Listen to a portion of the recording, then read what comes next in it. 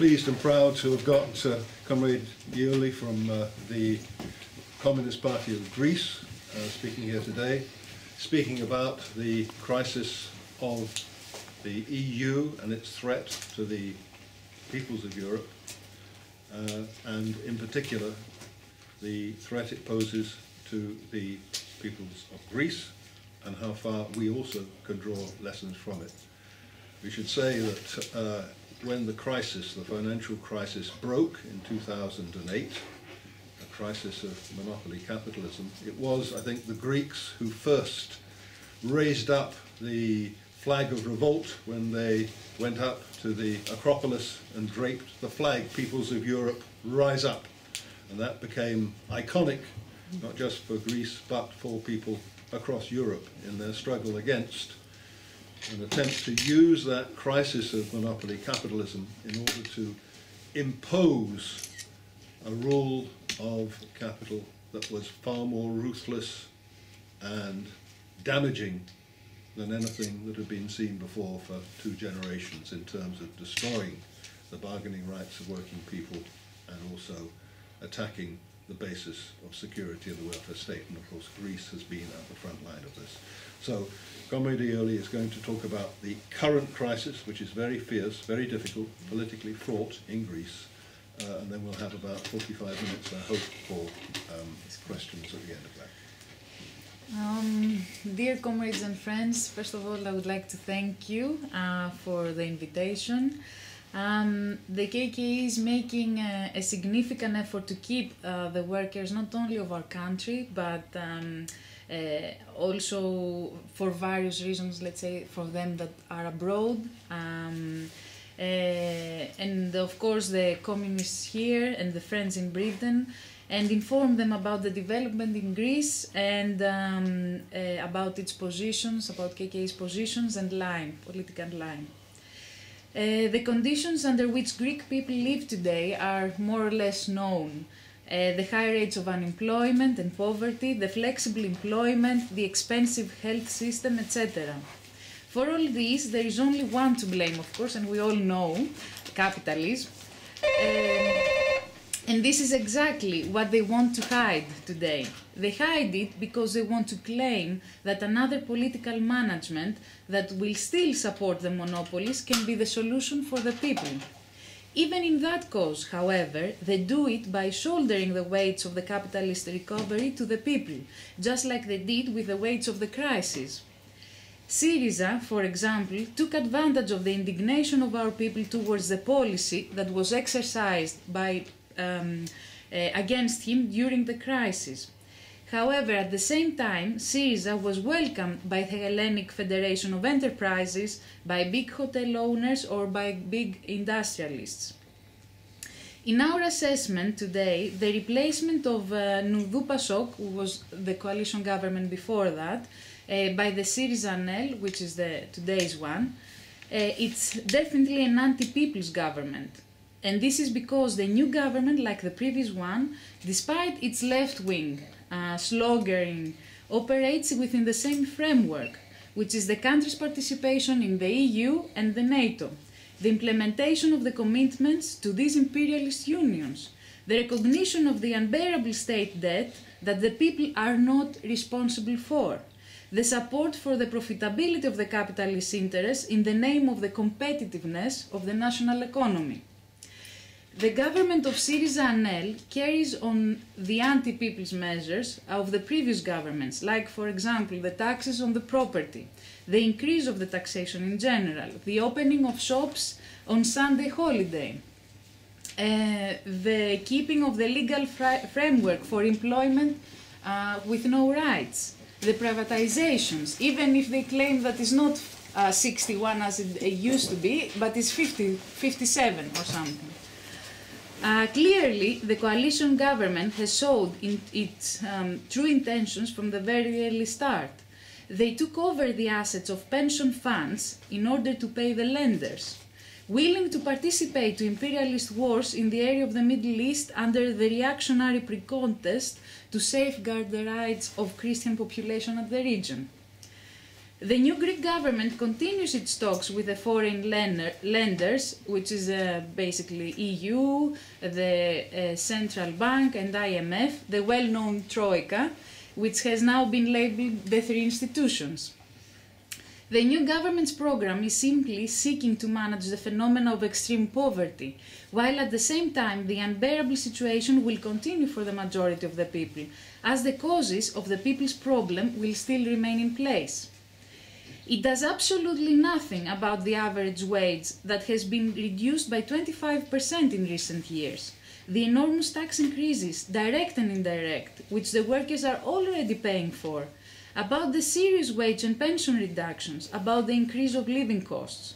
Specifically, just to say an example, the living standards of the popular strata fell almost 50% during the crisis period. Of course, on the other hand, the big shareholders of the monopoly groups with 140 billion euros abroad continue to remain outside the firing line. The ship owners continue to pay minimal taxes. The big industrialists, in the name of the reinforcement of the national economy's competitiveness, are waiting for new subsidies from the SYRIZA government. The well-known government's negotiations that are still happening is related to how the domestic ruling class will be financed. The reduction of the primary surplus, which is at the center of the discussions, will be translated into new subsidies for capital, which will be labeled using terms like productivity reconstruction. So, however the negotiation of SYRIZA government with the lenders develops, the program and the forthcoming new agreement will not lead to the recovery of the enormous losses the popular strata underwent in recent years. Their patriotism, as they call it, is once again the strengthening of the ruling class in its war against the others. KKE's initiative to table the draft law to abolish all the anti-people agreements and laws that were passed on the basis of these agreements, over 300 application laws, supports the struggle of the workers and people to tear up the entire anti-worker, anti-people framework that has been left untouched by the SYRIZA coalition government, and also to fight to recover everything they lost in the crisis. Of course, this draft law was never came to the parliament, even just as a discussion. Some say that although KKE may be right about the nature of the negotiations, however, wouldn't be possible to have a positive outcome for the people. If, for example, there are investments and profits for the capital. And yet, the maximum that the working class could expect comes from the program of Thessaloniki. The pre-election, which are basically the pre-election statements and the agreement with the Eurogroup. So what can we truly expect from a best possible deal, if they can have? The answer is peanuts. And why? The 2 billions that they have already fallen to 200 millions right now is one thing, but nevertheless, even if we got the 2 billions that was initially stated, what we would essentially be talking about is measures of managing the extreme poverty with meal vouchers per person of 2 euros per day, with free electricity for families of 4 who will then have to choose whether to use it to make food or have a bath, or to get warm. And even if we took the whole thing a little bit further, what is important to notice is that money doesn't come out of nowhere. So even if we get the 2 billion, who is going to pay for all of this? It's either the capital or the people, that's clear. So needless to say that for the capital there is no provision for further taxing.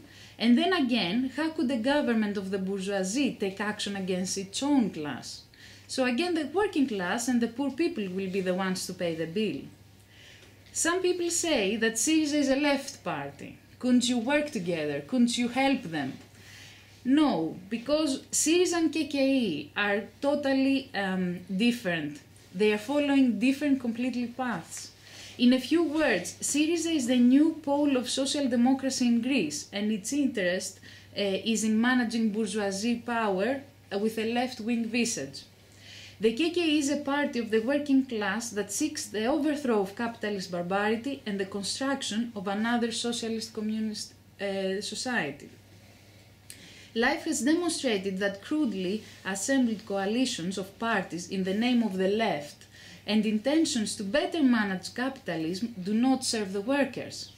The experience in Greece and internationally demonstrates that center-left, progressive, left-wing governments in the framework of capitalism, like for example Italy, France, Cyprus even, Brazil, etc., also took anti-people measures, were not able to avoid the consequences of the capitalist crisis, and actively participated in imperialist wars. Such governments exacerbated the disillusionment amongst the workers, weakened the labor movement, and in its case constituted a bridge to more anti-people policies. The sister party of SYRIZA and member of the pro-EU European Left Party, which is here in Britain, the Left Unity, goes as far to accuse KKE for SYRIZA formulating with the nationalist party ANEL. Our party, in a very timely manner, had excluded the possibility of participating in or supporting a left-wing government of SYRIZA, which promises that there can be a pro-people management inside the framework of capitalism. Just as capitalism, the international imperialist system can never get rid of its integral characteristics and can be humanized, as they say, with another allegedly left form of management.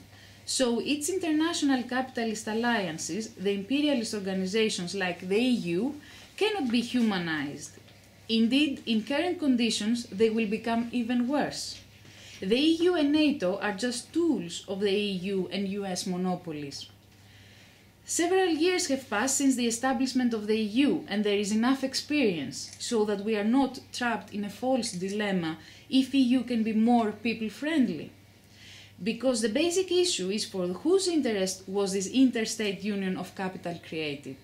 It was created to help the capitalists exploit the workers more effectively in the member states.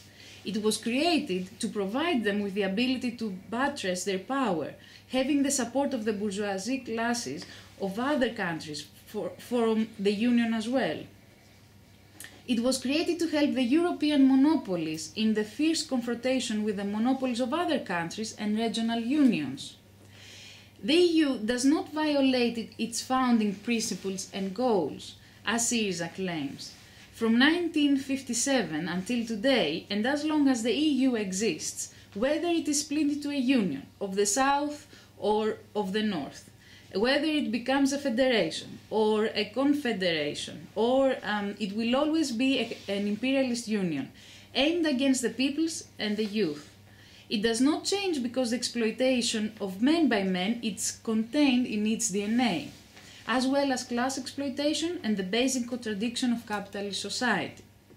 It is an illusion today as well, after so much experience, to think that the departure from the euro or the disengagement on its own can become a rung on the ladder for a radical change in the situation, without other preconditions, without the most important thing, the struggle for the instruments of development of the economy to pass into the hands of the working class, the people with their own power.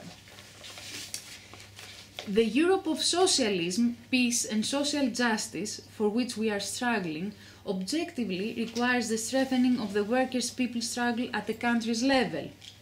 This is because the strengthening of the struggle at the country's level is a precondition for the empowerment of the struggle at the regional and European level, for the change of the correlation of forces in order to break the link in the chain of the power of the monopolies and the imperialist cycles of the EU and NATO, through disengagement from them, something which in today's conditions can only be guaranteed by workers' people's power. At the same time, we are struggling for the formation of the People's Alliance, which will unite the working class, the urban and rural petty bourgeoisie strata in an anti-monopoly, anti-capitalist direction, and in conditions of a revolutionary situation will be transformed into a revolutionary workers' people's front that will undertake the construction of the new society. Today, all the proposals of social democracy and opportunism put forward as magical solutions for a way out of the crisis, like Eurobonds, financial transactions tax, nationalization of some banks, etc., are adopted by the front of the EU, the bourgeoisie governments of the member states, with a center-left or a center-right orientation, doesn't matter, by parties of capital and sections of the monopolies. As long as monopoly capital and its power are dominant, all the formulas of bourgeoisie management become a bulldozer that sweeps away the lives and the rights of the working people, are a lifeline for the profits of the plutocracy and the position of EU capital. Whatever form of management is imposed, whether the fiscal adjustment or the so-called expansive management that opens the tap or more money to the monopoly groups. It's worth to mention that because we are approaching the 70th anniversary of the people's victory over fascism, to call on the working people, the pensioners and everyone in Greece and here to decisively condemn and isolate Nazi and criminal Golden Dawn. It is a vehicle of the reactionary theory known as National Socialism, which is a mixture of ideas and slogans of utopian petty bourgeoisie socialism with nationalism. It follows the examples of Hitler, the fascist regimes that butchered the people and humanity, the security battalions, the collaborators with the occupation forces, the dictatorships of 1967-1974 in Greece. It promotes crude anti-communism and hatred against the labor and people's movement. It organizes and carries out criminal acts against it. It has connections with sections of the state apparatus and especially the forces of repression and with criminal networks. It is directly supported by sections of capital. The emergence of Golden Dawn and the rise of its influence in Greece occurred in conditions of a deep and protracted capitalist economic crisis, with a rapid reduction of the influence of the parties that have served for decades as pillars of the bourgeoisie political system, in a period where the movement has not regrouped its forces in an anti-capitalist and monopoly direction. Golden Dawn also utilized the vague anti-memorandum rhetoric that was also used by the left-wing SYRIZA, concealing the real causes of the crisis and the ferocious attack against the people's rights, the role of the EU, etc., in order to gain support and an audience for its fascist demagogy. It utilized the well-known slogans about the kleptocracy, loan sharks, thieving politicians, and in addition it was accommodated and covered by various activities that were permitted by the reactionary and disorienting slogan like parties out, trade unions out, is also being reinforced by the anti-communism and the hatred which is fostered by the system towards the workers and people's struggles. It was benefited by the promotion of the reactionary theory of the two extremes, by the demagogy and the racist ideological constructs of the bourgeoisie party regarding the issue of immigration, which is a product of the imperialist wars and intervention, of the uneven development and the internationalization of the capitalist market. It is fed mostly by the decay of the bourgeoisie system, by the EU guidelines which equate fascism with communism and demand measures be taken against extremism and radicalism. You can see, for example, what is happening in Ukraine. The people and the movement should not of course, be complacent despite the arrests and the trials in relation to the murderous attacks, both of the leading cadres of Golden Dawn and of those cadres who actually implement the decisions. No one should forget that Golden Dawn was provocatively promoted and prettified by a large section of the mass media, and that there are attempts to utilize it in the various plans for the reformation of the political system. The coalition government also bears great responsibilities because they are fostering an attitude of tolerance towards Golden Dawn, utilizing various parliamentary procedures as a pretext. At the same time, just to go back to the crisis, this was mostly because the 70th anniversary comes on Saturday, this Saturday. However, even in Britain, which is not in the Eurozone, which has no memorandum, no euro, but a national currency, we witness the same anti-worker policies from the current coalition government and the previous Labour administration. In Britain, the Ministry of Finance announced a new round of cuts in the public sector services, salaries, pension and social benefits by 30 billion by 2018. A plan that will bring the public expenditures back basically to 1930s levels. In the meantime, more than 100,000 poor children in Britain starved in 2014 due to the government's decision to stop, of course, or cut back their parents' welfare benefits. And the situation is about to get worse as well in the health sector, where even the bourgeois press admits that there is already no free health and very soon the patients will have to pay to see a doctor, while the waiting lists at the same time are constantly being increased. Britain is apparently in the phase of this anemic recovery from the crisis. We can see that not only the living standards of the working classes are still falling, not only losses of the crisis period do not seem to get recovered soon, but on the contrary, new measures are taken to shield the profitability of capital. For example, tax exemptions, increase only by 20 cents of the minimum hourly rate, etc.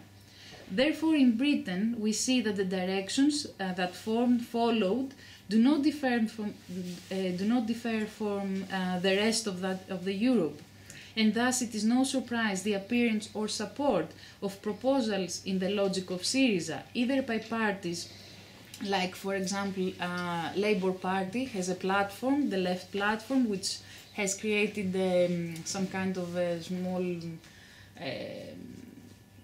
let's say like committee that is called SYRIZA 13 because they are 13 people, or movements and unions.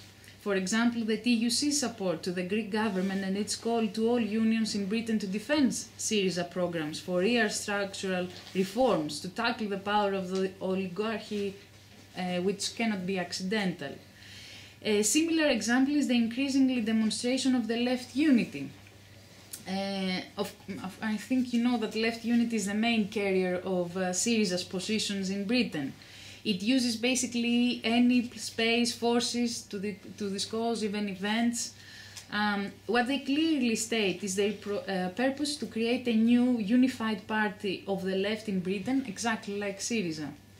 And especially as the elections are approaching in 4 days, we will hear several other misleading statements. A similar example is as well the People's Assembly, whose manifesto puts a strong case for an alternative to austerity, with the slogan "Britain of the people, not for the bankers," which also, this is very close to a SYRIZA's explanation of the crisis, of the reason of the crisis.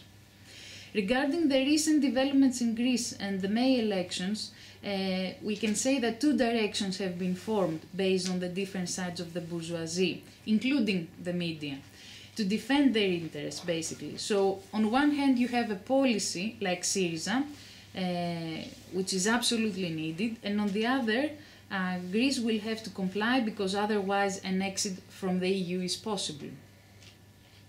So, states of the EU, there are, let's say, there are several conditions. The conservation, for example, of a cheap labor force, the increase of the exploitation or the containment of government social spending policy. Even the measures that are taken against, for example, extreme poverty, it's highly unlikely to be insured in the expense of the capital. Instead, we can see that again it will be charged on the employees and the self-employed. We see that the main issue before even the election is which party will be the best manager, Which party will make the reforms needed to increase the profits of monopoly groups while causing the less reactions possible and achieving the best possible social consensus? That's what it seems that they are after here. But this leads to the illusory concept of a possible peaceful coexistence of the two classes. It conceals the fact that there is no single Britain, but one Britain of the bourgeoisie and another Britain of the working class and the popular strata. They seek thus for a government that recognizes the sovereignty of monopoly groups, no matter how many left adjectives they must use, no matter how far they have to adjust their propaganda to fulfill the wishes of the popular forces. Their actions will be dominated by the capitalist profit, which is in total contrast with the working people's needs, because this profit is nourished by the deprivation of people's needs and not by their satisfaction. In this context, the great majority of the unions has compromised and they only negotiate in terms of class cooperation. Thus, the workers, here, immigrants and locals, should not expect the union's action in order to change their lives. The workers must make the step for themselves and take action by forming corps of fire in their workplaces and neighborhoods, like, for example, action committees. We are aware that either in Britain or in Greece or in any other country in the EU, even if a possible growth economy gets stabilized, it will not be accompanied by a substantial recovery of the large losses of the working classes that occurred during the crisis period. In order to ensure the competitiveness of the monopoly groups and the related obligations of all the members. Over these years, KKE has been consistently acting with other communist and workers' party with forces that oppose the EU and the offensive of capitalism in Europe. Specifically, back in 2013, we created the initiative of Communist and Workers' Party as part of the Euro Parliament in order to study and elaborate European issues and coordinate their activity. The only truly proud choice of the people is to organize the counterattack against their opponent class, the bourgeoisie and its imperialist alliances. They must create the conditions for the overthrow of the power of the monopolies. In these terms, the struggle within the labor movement must be intensified. Starting point can be the demand of the recovery of the losses. For example, on the issue of privatization, we should not limit ourselves in just requesting a drastic reduction of domestic tariffs and generally a relief of the popular household. We must go further and demand the repeal of the legislation of any form of privatization, while highlighting the potential of meeting the people's needs through people's power. We have the experience that the will and the strategy to succeed. For instance, for example, we know that in Greece there are resources. For example, agricultural production, we are rich in mineral resources, metal, oil stocks, etc. So there are the economic forces and technical and scientific skilled workers available, proving that it is indeed achievable for Greece to meet its ever-expanding needs. The only real class conflict is between the working class, the people on one hand, and the monopolies, business groups on the other. This class struggle is not being held in the councils and the EU institutions. It is being held daily in each EU country, big or small, in every workplace. A different strategy does exist, and is the one that serves the labour, the people's interests, in opposition with those of the capital. It is the strategy of rupture with the EU, the capitalist path of development, and the power of the capital. It is the path towards a people's power, a people's economy, towards socialism, communism.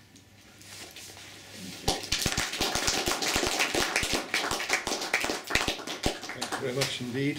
I think that's given us the basis of a lot of discussion on a lot of different fronts. So who's going to come in first with a question?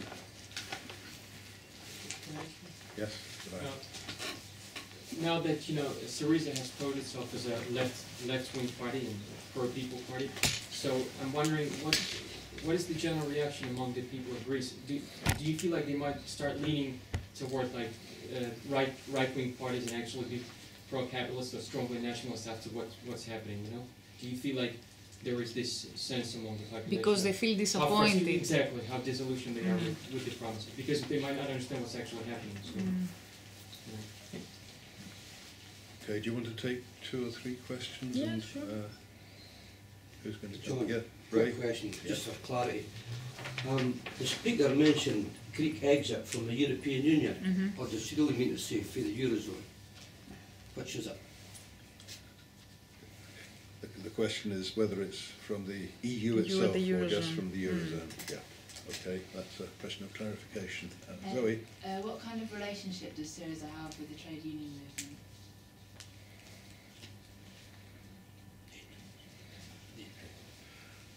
That's a good 3 to start with. One Okay. simple.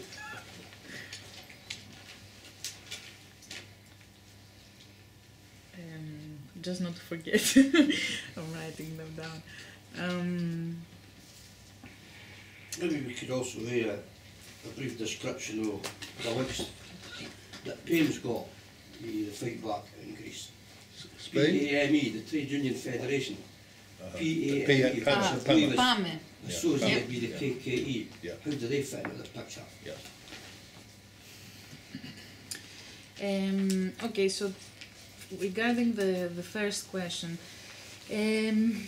well, back in 2009, when we started, when the crisis basically hit Greece, because it was delayed a year back there, to us, here it hit in 2011, as a party, we clearly mentioned that when the times gets tough, so when you have an economic crisis and basically you have the deterioration of people's lives, that doesn't always mean that people will actually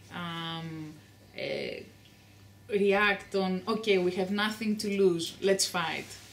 Sometimes they go through the opposite. They feel scared, they feel terrorized, they go to a more selfish solution, like now I need to take care of myself, I need to do whatever I can in order to protect me. That is why sometimes we see, for example, in Greece, and not only in Greece, actually across the EU, after the first couple of years of the financial crisis, we had a lot of parties, especially from the right wing, gaining more votes or more people. In Greece at the moment, it's not that people feel disappointed.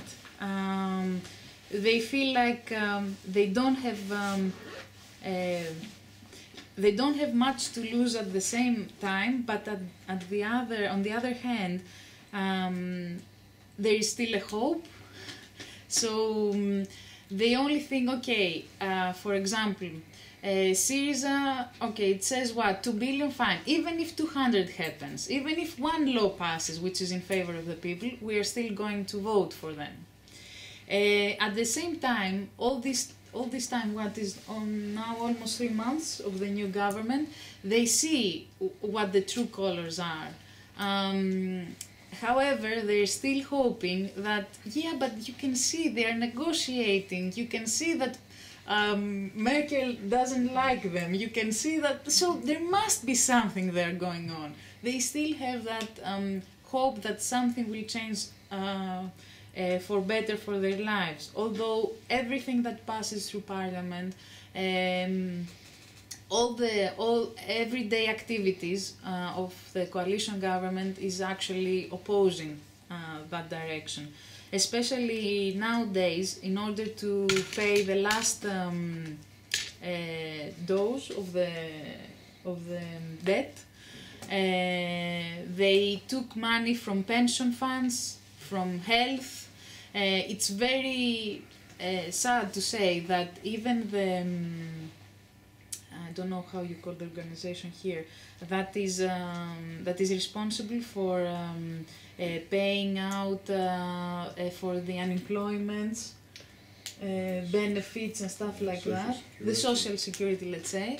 that pays all the unemployment benefits, but only for that. They gave out 200 millions in order to support this funding, and and we are talking about actually that 1 in 10 gets that benefit in Greece. It's a very, and still it's a very small amount they get, and you can see that they are passing it to the capitalists. I mean, so yes, at the same time you have cases where Golden Dawn or more right-wing policies are benefited, and that's because, for example, you see a lot of immigrants coming nowadays because of the situation in the Middle East, and we shouldn't fool ourselves. This will get worse in the days to come, because obviously when you have created like a triangle of war situation, like you have the Ukraine, you have Egypt, you have the whole Middle East, North Africa.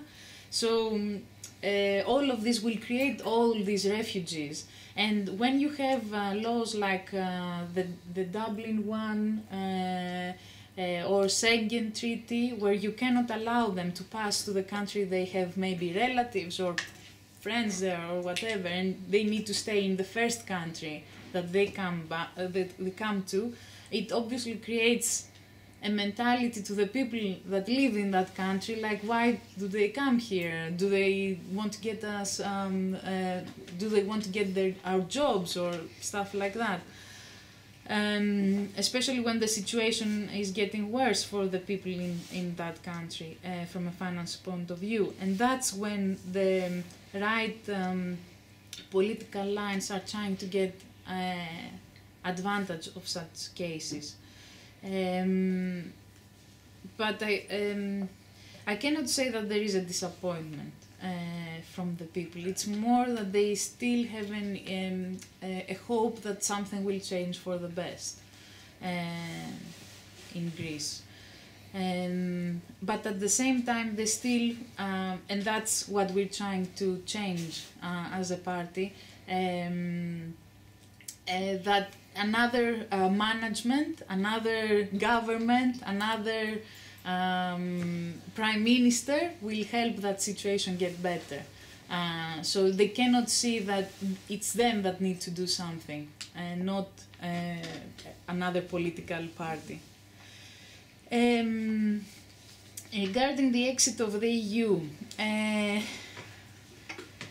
well, first of all, even from European policy, there is no, a country cannot be exited, if you can say that, from Eurozone. And to be honest with you, there is actually one law that says specifically how a party can be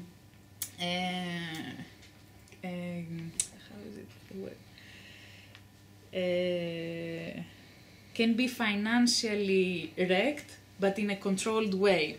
If there is so, like for example, there is a law that says that how you can manage in case of a country that cannot pay the debt, or they cannot reach at the level they should be. So there is no exit for them, but there is a way of managing them, like how you can deal with the issue, but without shooting them out. And there might be cases, to be honest with you, comrades, there might be cases like saying, okay, you can have for a specific couple of years until you reach at a specific level another kind of currency. Yes, they can do that, 2 euros, let's say. Or they can say, okay, you return back to drachma for 1 year, then you come back. They can, but these are just management policies. And bear in mind, Greece is only like what? 2%, 3% of the EU's income. What about Italy, that is at the same almost situation? What about France?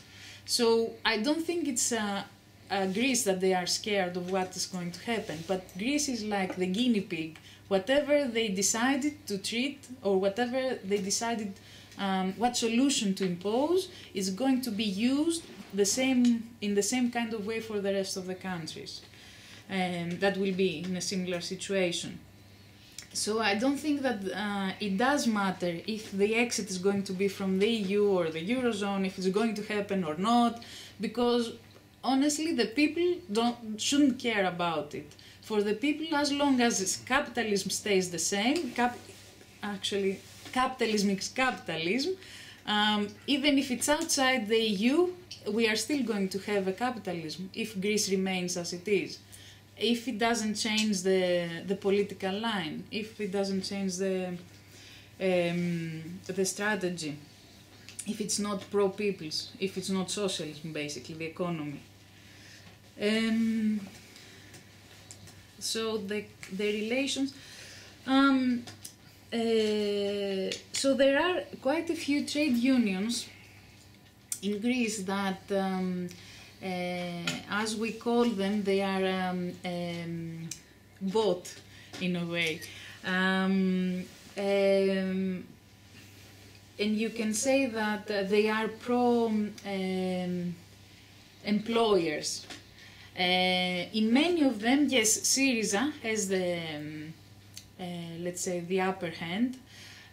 However, these are very, they are either unions that are not participating actively, and you can see that in, for example, in marches or in demonstrations, and there are, of course, unions where SYRIZA might not own them, but at the same time participating with other forces, like it used to be PASOK, which was the social democracy before, or other left-wing movements. But in most of the cases, for example, I can give you an example that comes in my mind. There is a big chain in Greece, like a supermarket like Sainsbury's, that very recently, I believe in January, if I'm not mistaken, the union of that big chain was, let's say, the majority of them was SYRIZA. And they made a negotiation with the employer to cut the salaries of the workers. Because the time is rough, and do you want to fire them? No, so you cut the salaries. In order for actually, you need not to have neither the one or the other. You need to fight, you need to stay as you are, you don't need to sacrifice your salaries for the profit of the chain. So that's more or less how it is today. But at the same time, yes, the PAME's profile or popularity is rising, and you can see that even on the May's march, which was great, and the whole rhythm and the passion that there was, and because obviously people see more and more and realize that things are being taken away from them, even when they have almost nothing left. So we're trying to put a more class-oriented line in the movement. So PAME helps on that way. Okay, that's 3 concise answers. Who's going to come next? Another 3 questions. Yeah. With the collapse of PASOK and the corrupt, attempt at social democracy, where people could see that they were delivering neoliberalism and austerity, why do you think that SYRIZA were the ones to benefit from that political vacuum rather than the KKE? That's one question. Who's next? Yeah, Back again. this is really interesting. So, is there a confrontation between foreign capital and Greek capital? I mean, we all know what SYRIZA is really, but I mean, does do you know what I'm saying? Like, does it affect foreign capitalists? Do they affect The decisions that are made exactly, in Greece. yeah. Or is it just as it was Yeah, before? okay. Okay, that's question number 2. Yep, Simon. If the excuse me, if the SYRIZA project, for want of a better description, does finally collapse altogether, do you see there being a sort of an overt threat from the far right? If they say that nature abhors a vacuum and politics even more so, and that fascism is the result of a revolutionary situation or near revolutionary situation that doesn't go forward to revolution. If the crisis is not, at the end of the day, resolved on terms that are satisfactory to the working class and its allies, and they're all mass organisations and political parties, it will be resolved on capital's terms. And so given the degree of hope and optimism that was invested in SYRIZA, if this project fails, what do you see as being the outcome? Do you foresee a sort of a move towards a sort of an orientation of the class and its organisations much more definitively towards the KKE, or can you foresee a circumstance in which the overt right, the far right, the fascist right, will make a move? Because it seems to me that there's a real danger in this situation that disillusion with social democracy is not necessarily going to be expressed in support for the revolutionary left, not necessarily for the KKE. And how is the KKE poised to meet such a challenge? Okay. I think that question overlaps a little bit with the first one we had last time, but it's worth exploring. So 3 more questions.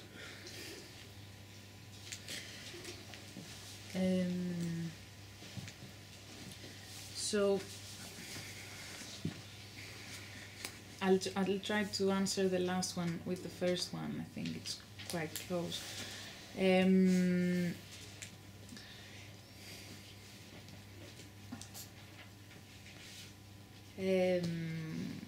So obviously we say that social democracy falling. It actually didn't fall. Everything has its own place in the political system in a way. So you always need some kind of right wing place. You always the system will always need some kind of opportunist party in order to absorb people's indignation. And you always have some kind of left, central, where it's more light for the people in a way. Social democracy didn't fall with the PASOK. Basically what happened was that they served what they had to do. They served the system as best they could. They did that coalition government, and this had the political cost, because people saw that actually they were at the same side with a New Democracy, which is a right-wing party. And however, at the same time, we were saying, and other forces were saying, like SYRIZA was saying that the two parties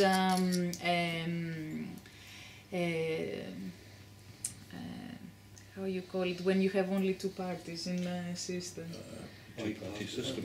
Okay, two parties, okay.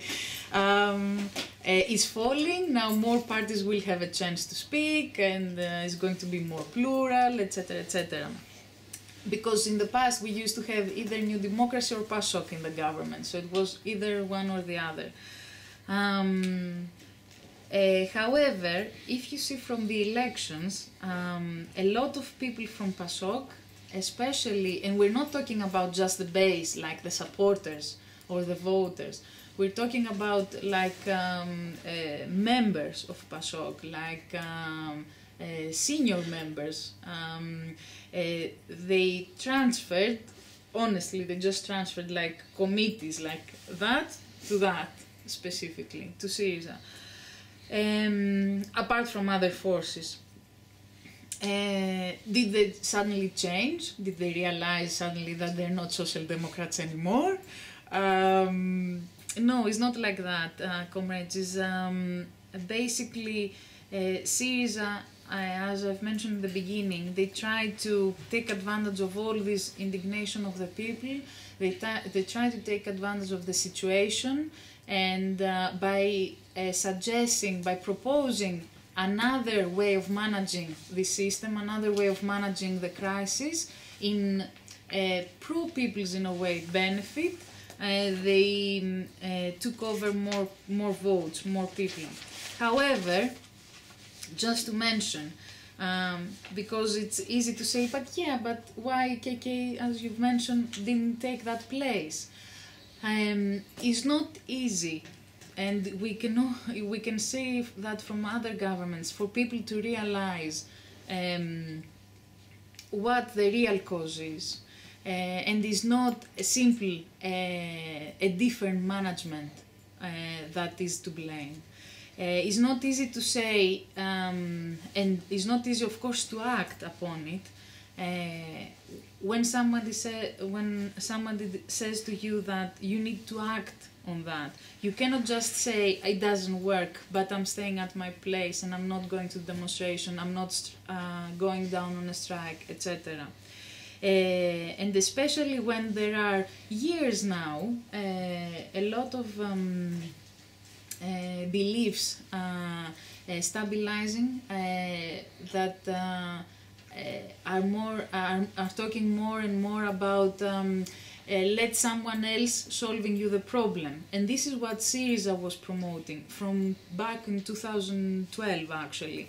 Let me solve you the problem. Let me give you the solution. Don't do anything. Just sit at your couch and we will solve everything. You cannot do that. But this was very appealing to the people. And they were used, to be honest with you, in this kind of way of solving situation.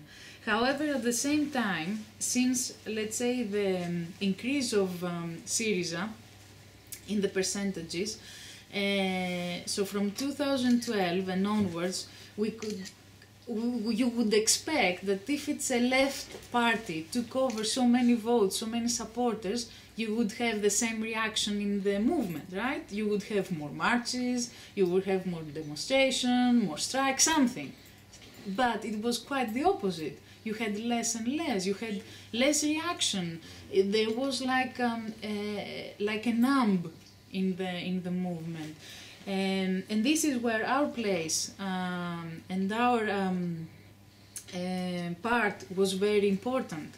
We tried actually to awakening the people that and try to make them realize that even with the SYRIZA government this won't change. And this is why from the first even before actually the result of the elections, we were saying it won't change anything.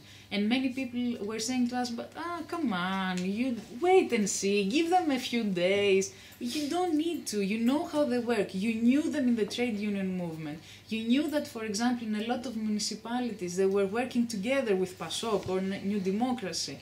You knew, for example, that it's a very good, I like it because it shows how class is united, bourgeoisie class is united when they feel threatened. That there is a municipality in an island, Ikaria, which all the parties were formed an alliance against the KKE's candidate. It was very interesting to see everything. Even Golden Dawn was on that alliance. So you can see that it actually created a space for SYRIZA to take over from PASOK, basically. So yes, SYRIZA, you can say, is the new social democratic pole in Greece. So the question, I think, is more like who is the new opportunist force? Who is going to cover that place?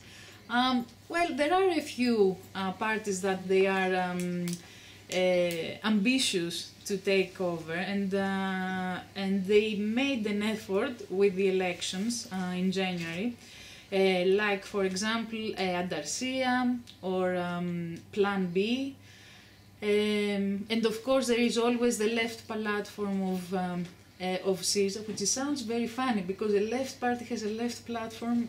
So anyway, so there might always be people there forming another party. We don't know, to be honest with you.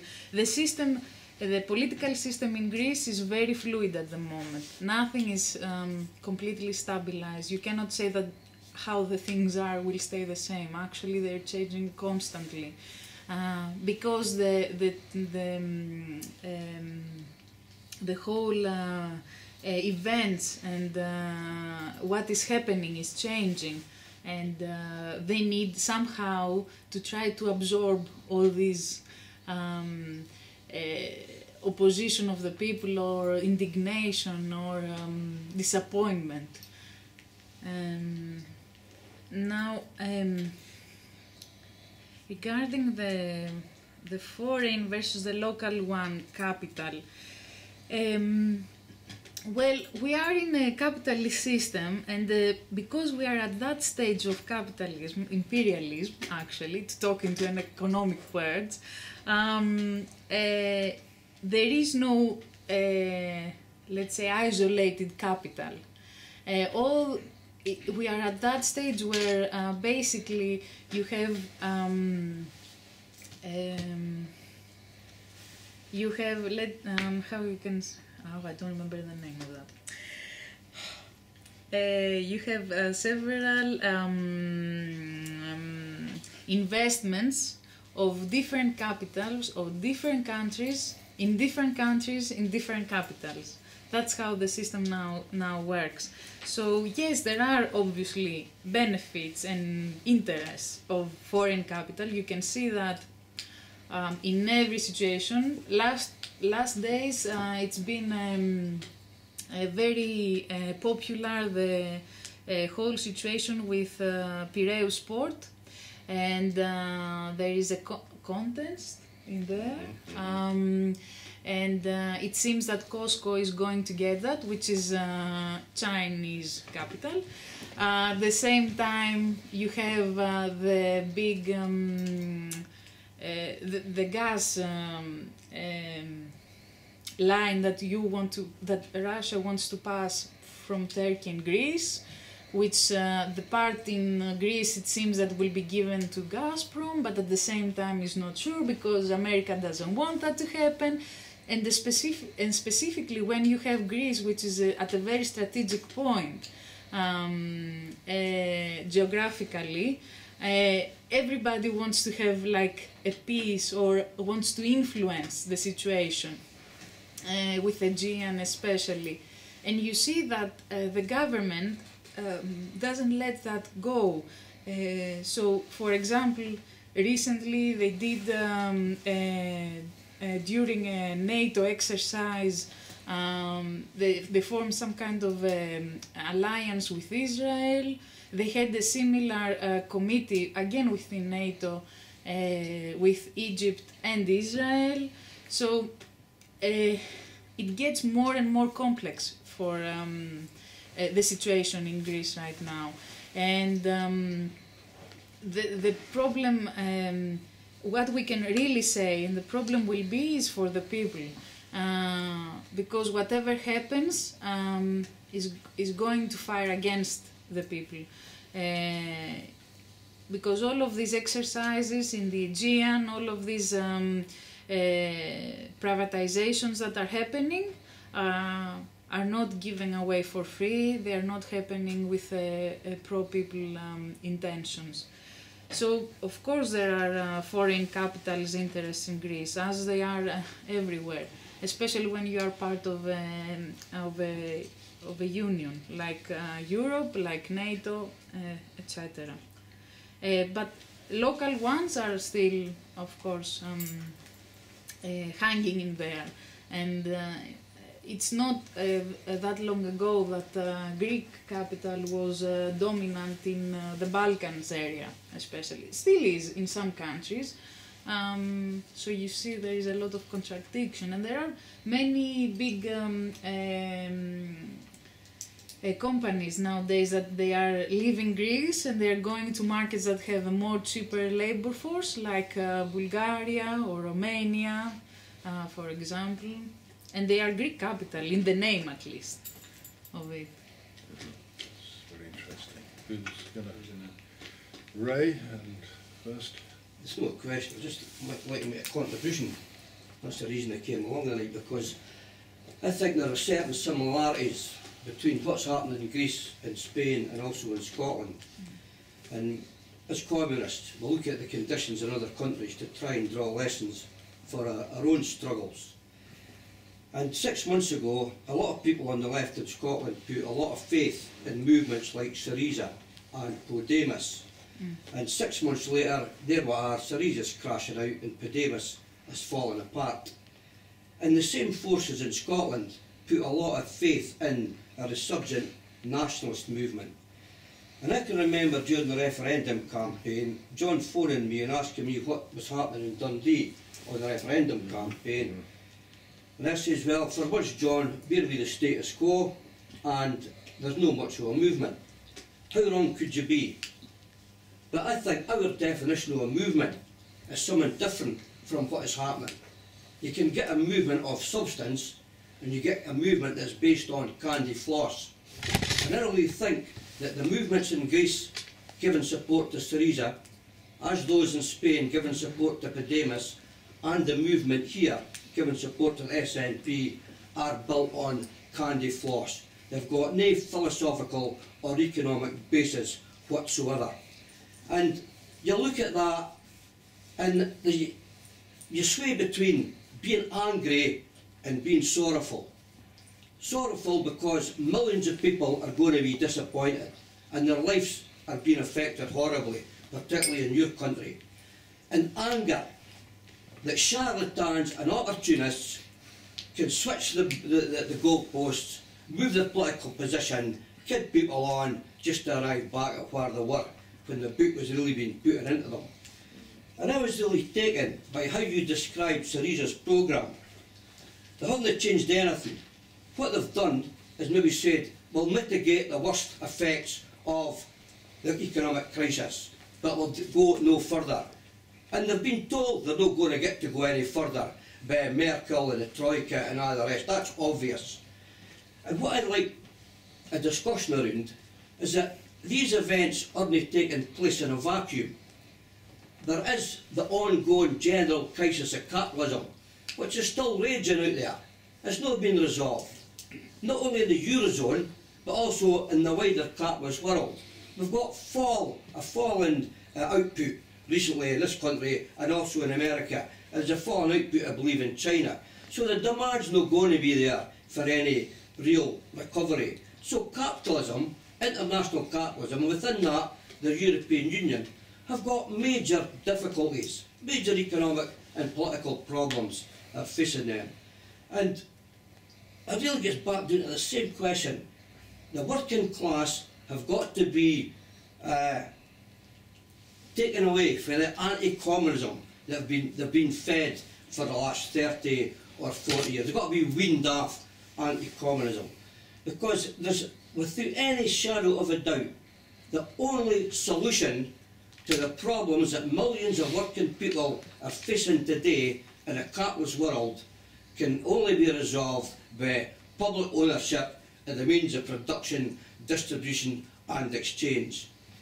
And that's one of the reasons that the British Communist Party has a position of withdrawal from the European Union, because we want to win some control by generating an enhanced economic and industrial democracy, which isn't possible within the European Union. So I was a bit surprised that you're saying the position of the KKE is that capitalism's capitalism, whether it's in the European Union or no. Personally, I thought the KKE had a position the same as the CPB to withdraw from the European Union. Good. That's kind of a question at the end of it, but I think a very useful contribution indeed. Who else wants to come in with either a question or a discussion point? Yep, Josh, and I'll come in with one, I think. I think there's an interesting contradiction in what Ray's saying, and if we look at, I think people put faith in trying to make change. They may not know how to do that, and if there's a movement, then we have to intervene in the movement and try to infuse it with politics that do say that, you know, at the end of the day we have to smash capitalism in order to bring about a better society, but in the interim we can't hold our breath. We need reforms that deliver for the working class. And I think that's the attraction to social democracy. That's the kind of limitation of a lot of people's perspective. And I think that's part of the reason why it was SYRIZA rather than the KKE, because we have to deliver reforms in the interim, in the process of trying to make a revolution and bring about, you know, workers' control of society and workers' ownership of the means of production.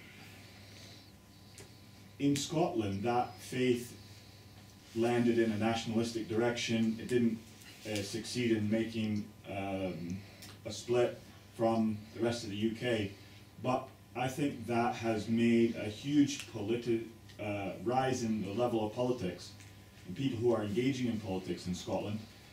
The parallel with Greece is that the Labour Party is about to lose the majority of its seats in Scotland to the SNP off the back of the referendum campaign, which didn't win. So that movement continues to go in some sort of direction. You know, we can debate whether or not that's positive or not, but the movement does have a significance, and we do have to grapple with the power of organized people in movements to change governments, and we have to try and infuse that with some politics that bring about at least some positive reforms for working class people. So I don't think that I would say that the movement was based on candy floss. I think it's based on an aspiration for doing better than the horrific conditions that we've been subjected to for so long. I think that's the parallel in Greece and in Britain, especially in Scotland. And we have to be able to engage with that and make arguments. Okay, that's 2 points. I've maybe come in myself. One is to ask just how far that massive privatisation programme that was enforced on Greece by the EU has been carried out, but link that to a point that you made earlier about how far, when SYRIZA came in, the actual scale of the movement of resistance on the ground in terms of marches and activity became less, which I think is the key point at the moment. Insofar as you've got massive changes in ownership, you've got a tax on public ownership, how far is there beginning to be a bigger base of resistance? Are any of these privatizations or selling off being resisted on the ground? And how far is a new working class movement, in a sense, being built from the base in terms of active resistance to what is happening in terms of both the attacks of the EU and also the kind of joint attack of capital? Because that is really the test of how things are changing. Yet, so far anyway, or not changing. So that's 3 more questions. We're moving towards 8 o'clock. We've got about another quarter of an hour. So if you want, if you can answer I those. promise now. I promise. Just very quickly to say, of course, KKE supports that we need to withdraw from EU, but in another economy. So, because there are a lot of, they want to call left themselves, forces in Greece that they say, yes, withdraw from the EU, now is the time, but we stay in capitalism. So we just have other capitalists on top of our heads. And at the same time, that creates the illusions that, as you've mentioned, that is Troika or somebody else that says what to do. It's not, come on. If it was that the case, then actually they wouldn't agree on the 70% of the new memorandum that is building, and they wouldn't negotiate only the 30%. They wouldn't agree all these measures, and they wouldn't, even on the negotiations wouldn't be all these anti-people things. Like, for example, cutting more the pensions and increasing more the retirement ages and other. Just a comment on the movement of the support in SYRIZA. Yes, there was actually a quite one even here in UK. They basically tried, and this is the part where SYRIZA tries to keep their left profile. So they do what the bourgeois party would do, actually, but at the same time they're trying to keep their left profile. So they are creating demonstrations like that, which were organized massively by them, okay? Do not fool that it was from people that they didn't know where they were going to. Yes, it did attract a lot of people that were supporting SYRIZA, not members, of course, but it was organized by them. It wasn't organized spontaneously. And they were trying to create the illusion that this government is a government for the whole of Greece.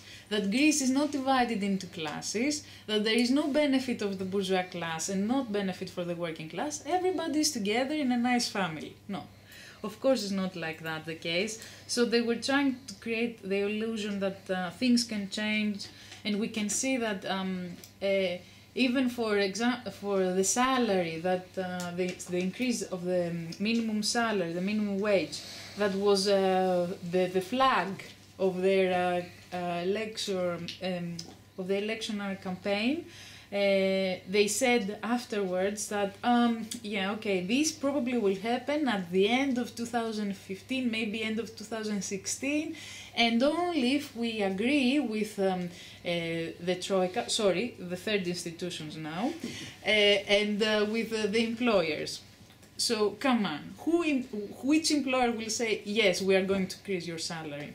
And even if they agree, under which condition? What does it mean, for example, for the people that are taking a higher salary right now? Because there are still, for example, jobs that they are getting paid better. They have a collective agreement that still in place, in some cases, that actually says that this is the level, and it's quite higher than the average salary. So what are you going to do? Are you going to bring them down?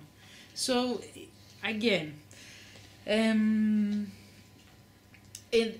just a comment on the situation in Europe. I didn't mention a lot about it. Obviously, as John said, in Europe there were,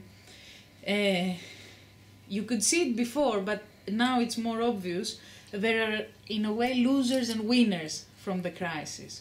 You have winners like basically Germany, which benefited in a way from the crisis, not because it just happened to be in advance, because all these anti-people's laws were passed in Germany before the crisis hit, so they were prepared. And then you have losers like, in a way, like Greece, Italy, France. And what is happening right now in Europe is they're trying in a way to alter the management that is happening. So countries like Greece are trying to push for a more expansive policy. So more relaxed on the currency policy, on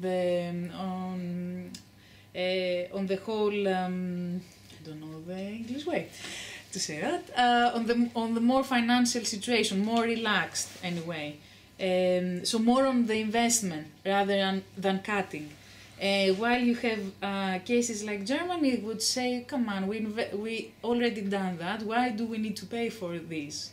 And of course on this correlation Other forces are playing part, like Russia, like US, etc. So that's why you have even parts of the same bourgeoisie class in a country saying no. For example, we need to go out of the EU. Like, for example, like in Britain, UKIP says no. But why do they say no to the EU? They don't say no to the EU because they know that this is not a pro-people union and they want a pro-people union.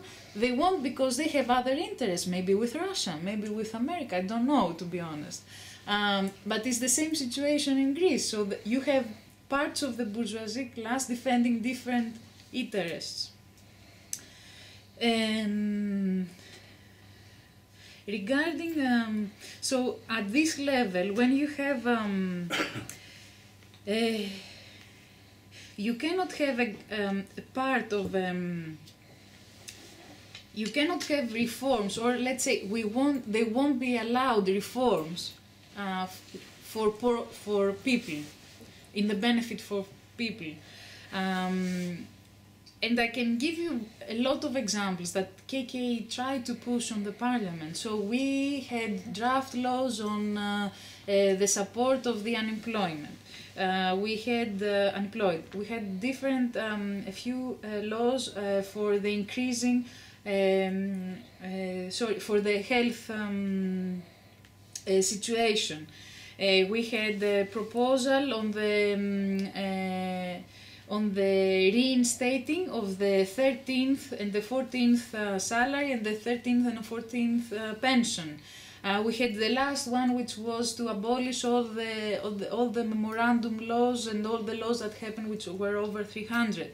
So there were a lot of things that we were trying to do, but obviously you have a bourgeoisie parliament. They won't accept, they won't go and do that. They are supporting capital, they are supporting companies and enterprises. They won't go through this. But so what can you do actually in capitalism? You cannot go obviously through the parliament. You're trying, you're part of that because you get informed, you can show to the people, look how they are reacting, etc. But at the same time, you need to try and help the people, not to think that through the parliament they can have a solution, but showing them what is the actual issue, what is the reason that you are in this situation. Because otherwise they will believe that through a different management, through a different, maybe if you do this, if you try and behave differently, if you put another law, maybe it will be better for them. It cannot change in capitalism, especially right now that it gets worse and worse, that they cannot get the surplus value that they used to get. So you need to have more and more cheaper labor.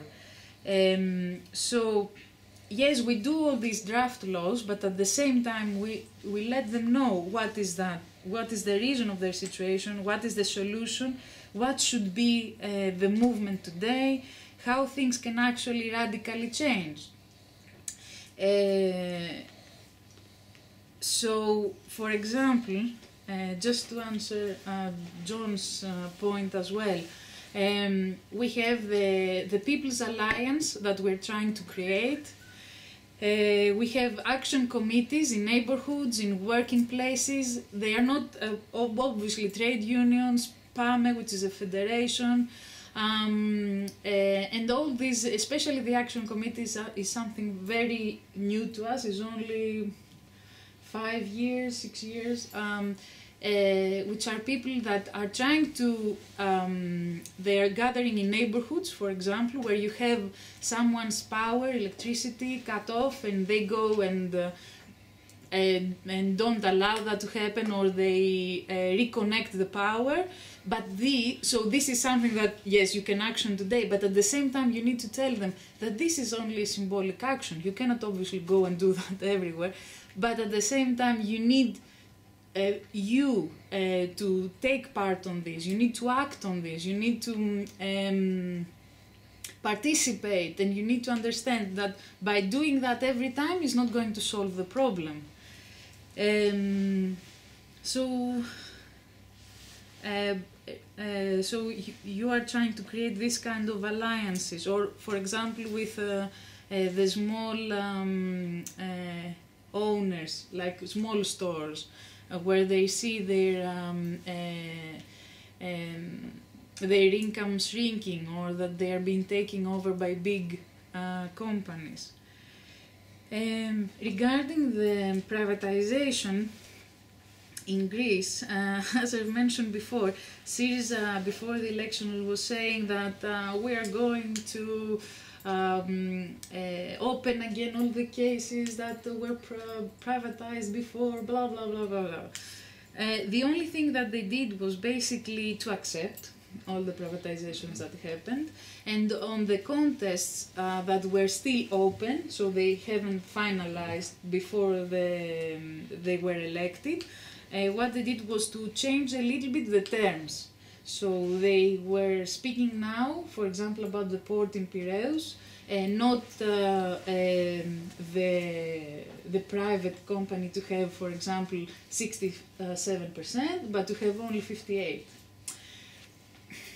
Yeah, okay, so it's not that, is this. It's like very small differences, but the essence is still the same. They accept privatization. Or, for example, they were calling it not privatization, but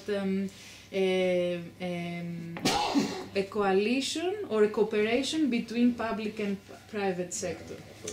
Yeah, we're playing with words now.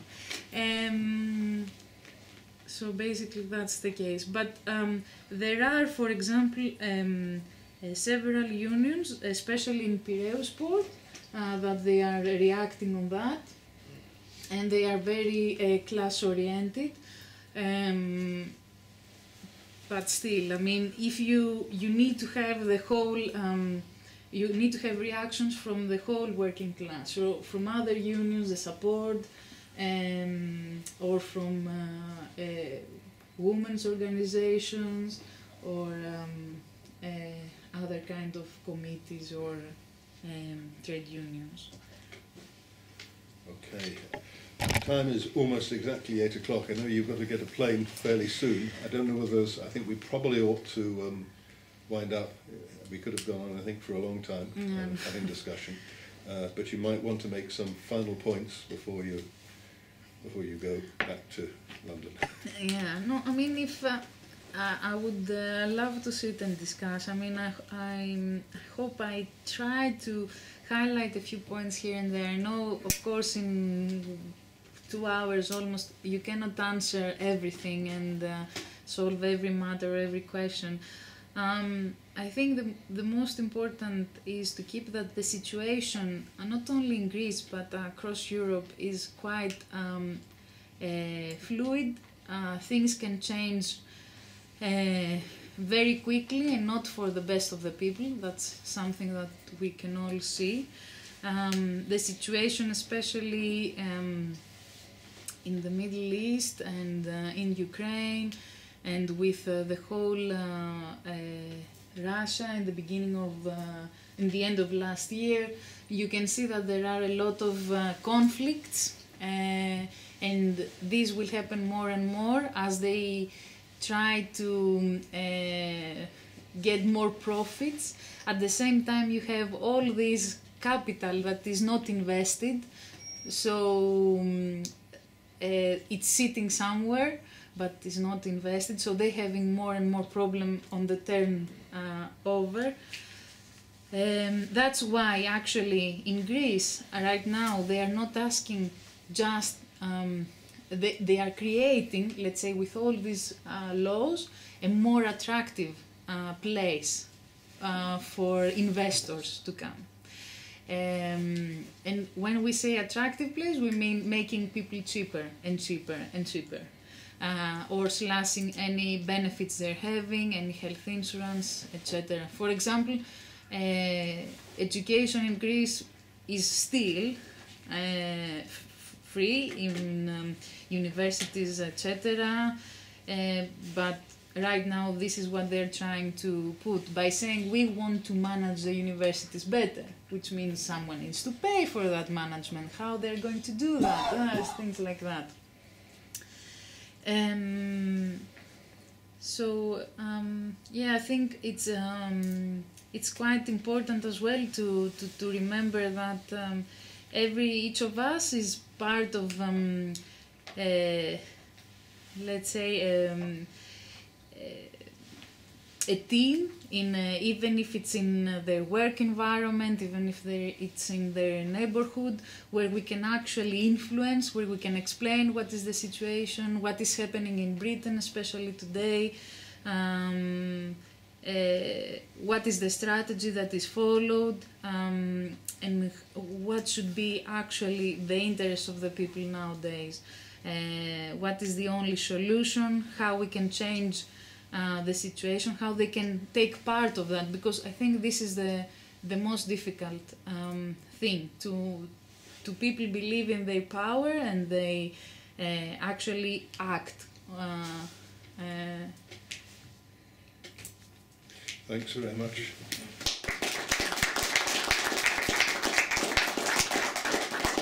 I think it was, just to conclude, I think it was really excellent that you were here.